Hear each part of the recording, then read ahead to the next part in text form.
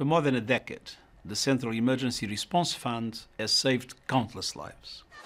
It is there when diseases, natural disasters, conflict or the risk of famine hit.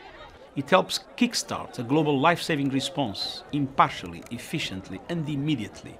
We can all be proud of its success. Now the world is facing unprecedented humanitarian needs.